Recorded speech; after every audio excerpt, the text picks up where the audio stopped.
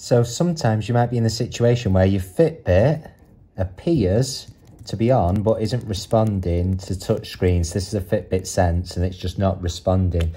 The first thing to do is to take off any screen covers you've got to make sure that's not interfering with it. But as we can see, pressing the buttons on the side isn't actually doing anything. Swiping it left to right isn't doing anything. So what you have to do to fix this is you have to hold down the button and you have to keep it held for 10 seconds. So, because we're going to switch it off and switch it back on, because sometimes it just needs a restart.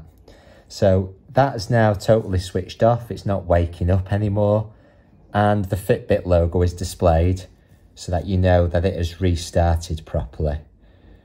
So once the Fitbit logo comes on, we just need to wait for a few moments because the Fitbit's basically restarting. It's clearing its cached memory and it won't lose any of your data, importantly. So you won't lose your data or your steps done in the day, even if you've not synced. It's not deleting anything, but what it is doing is restarting it.